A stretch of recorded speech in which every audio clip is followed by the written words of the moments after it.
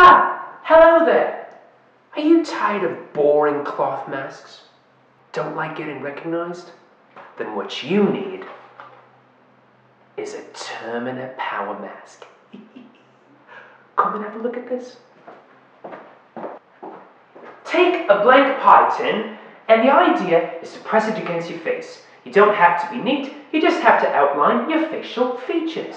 Be careful around your eyes, but when you're finished, you should have something that looks like that. And now, the fun bit.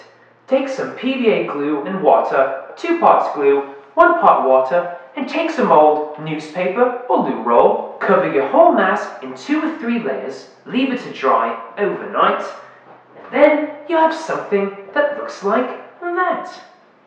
And now you're ready to add some facial features to your mask. And to do this, simply take your loo roll, dip it into the PVA mixture, and then you're going to want to press it into shape on your mask. I'm doing a nose here. You could do eyebrows, lips, ears, whatever you want. But same as last time, leave it to dry overnight, and then you should have something that looks like that. And as you can see, the mask has gone white and rock solid. And now you're ready to paint your mask. And you can use any color you like, poster paint or acrylic paint.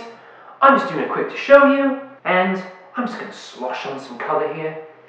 You can take your time, but cover your whole mask in paint, and then you should have something that looks like that. Look at that. Brilliant, isn't it? And you can do any design you like. Why not try the Keaton mask? And see, made the ears there out of pieces of cardboard.